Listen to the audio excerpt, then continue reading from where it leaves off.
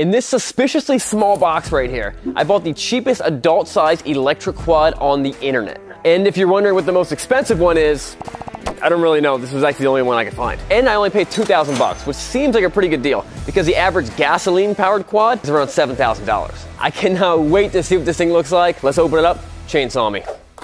Same thing I said to my wife on our wedding day.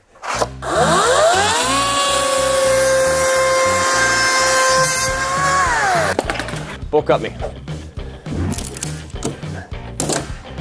You got a screwdriver for me?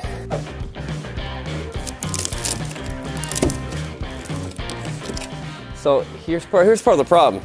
This thing claimed to be an adult-sized quad. It's not an adult-sized quad box. Ta-da. That is not the tire of a full-size adult quad.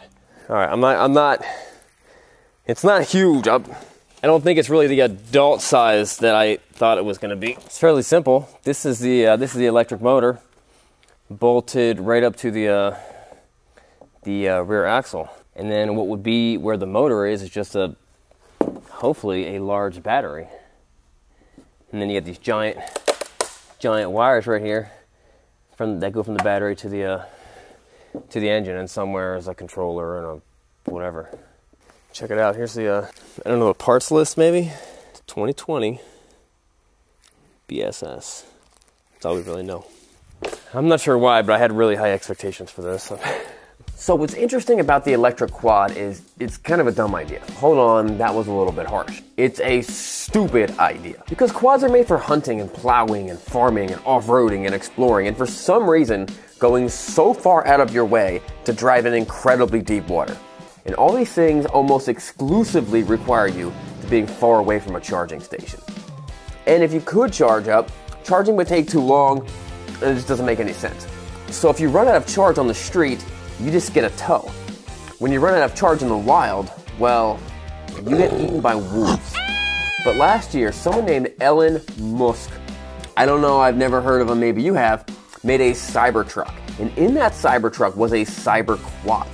Now, Musk made it very clear that he would never make an electric motorcycle. Maybe my autocycle build will change his mind. But apparently he has no issues making an electric quad. Now, since then, there's been no more information given about this e-quad. But a guy named Rich from Rich Rebuilds discovered that it was probably powered by a zero electric motorcycle engine, and he made one himself using a Raptor. Rich, if you see this video, send me your cyber quad. I want to do a review on it. But until Elon actually releases his cyber quad, this is what the world has to offer in the greatest of electric quads. And most likely it came from China and cost them $37 to make. And before all you Tesla fanboys freak out, I'm just kidding. I know his name is pronounced Elaine. Now, it's a pretty cheap box. It's fairly flimsy, but I mean, it worked. It got here from Japan or, no, China. Let's just be honest. It got it from China. What do you think, Craig? Is it adult size? It's very much adult size. Can't wait, it's gonna be so fast. Now this is actually pretty interesting where they've got the battery. It's just strapped on there, but looks like you can just yank the thing out. Just undo the straps, pull the whole battery out if you have to. I mean, that makes a lot of sense. Oh yeah, what's in this box over here? You know how like the Chinese castings are a little bit not that great? Apparently the Chinese castings for their foam is also not that great. There's actually English instructions. Decent looking English. Initial charge time 12 hours. Run time 45 minutes of continuous ride time. To ensure long battery life, do not store battery in above 60 degrees. In temperature above 60 degrees. Oh, Celsius. What is that? I'm just going to hold this up. You start throwing the wheels on. So here's the good thing about electric motors is there's not that much to them. You got a motor, and then you got the battery, and you got the, throttle control unit. I guess the other electric vehicle we bought from China, that's not worked since we first bought it. And that was $10,000 on Amazon. So you're already ahead. It's got adjustable like ball joints and stuff. That's kind of cool. I should have realized what I was getting when I paid $2,000 for a adult-sized electric quad. Does everything about this frame going down look very twisted?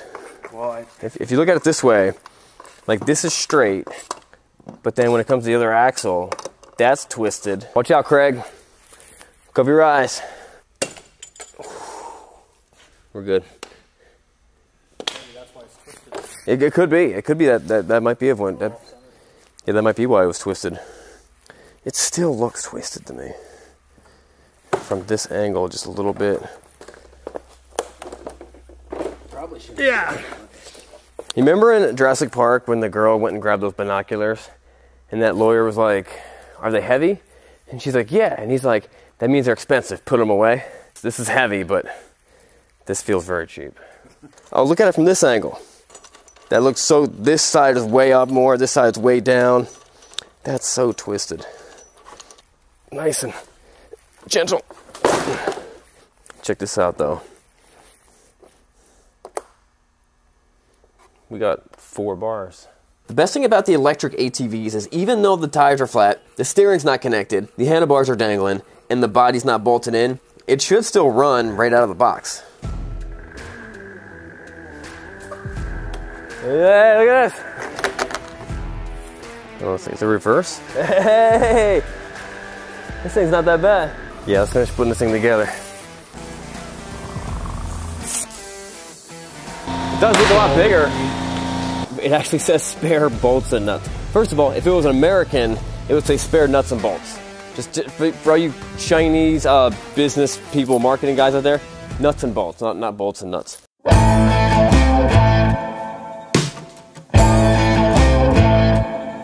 See how straight that one is? See how very non-straight that one is? Yeah. That's the type of quality you pay for. I pulled this little screw out of the back, out of the rear differential, and it was like pressurized. Really? Yeah, it was like... Get a whiff of that. Tell me it does not smell like propane. Oh yeah. It smells like some good cheap gear oil. Like propane. Headline. Chinese think propane is gear oil. The name of the company that makes this axle is UMIE Motor. Unimotor. Unimotor. The leader in awesome motors. So it's a 48 volt, 1500 watt power source. Made by Yongkang Eagle Motor Company Ltd. This is the crappiest seat. This is supposed to like clip onto something. You see that down there? I'm gonna pull it with all my might and push all my weight down on it. Did I get it? Yes. Look how crooked this mount is. Like this thing's crooked. Everything's a little bit off, but then when you actually put it on there and you gotta bolt this to where it belongs, look how much it pushes down the body. I know, this could be the worst one so far. This is bad. Put the bolts where you can. Zip ties where you can't. You know, it's not a race bike unless it's got zip ties.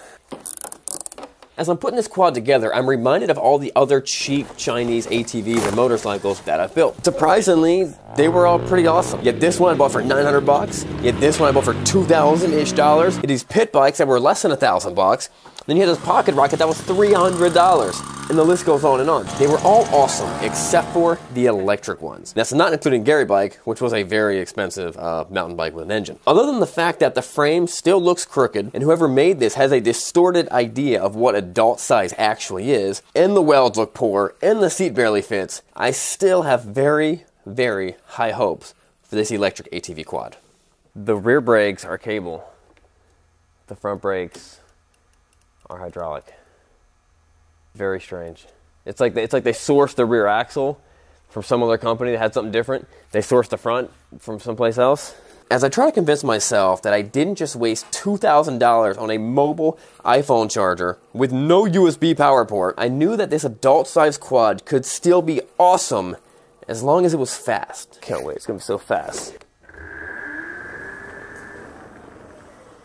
Is that it? That was super lackluster. Is that all the fast it goes? It's gonna be so fast. So fast.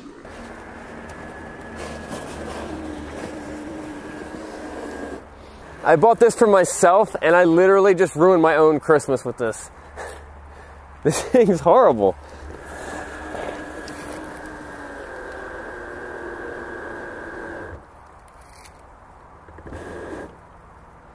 So we charged it up all night long, and then when we rode it, it was still horribly slow.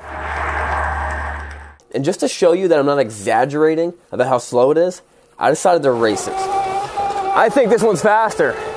With a $400 electric ATV that I bought for my son when he was 2 years old.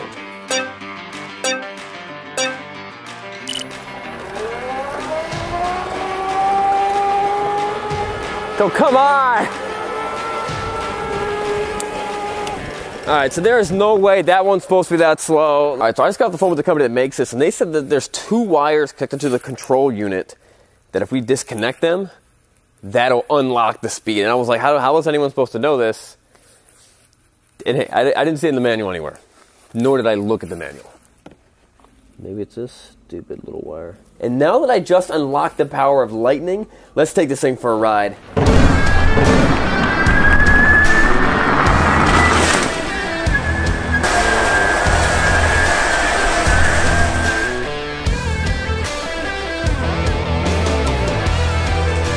Like all good high-quality ATVs that are made for adults, this one also had a hidden safety wire that once disconnected, you were still very dissatisfied with its performance and left you wondering, why did I waste so much money on this when I could have bought myself a bunch of monitors and made a supercomputer setup like Batman and fought crime at night? You having fun yet?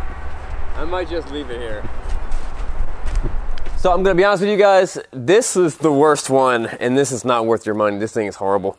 Let me show you guys how bent the frame is, right? Watch this. Somehow this tire is not even touching the ground. The frame is so bent. So what do you guys think we should do with this thing? Should we try to fix it? Should we modify it? Is it a lost cause? Let me know. Throw in the comments below. We'll see you guys next time. Subscribe and check out this next video right here.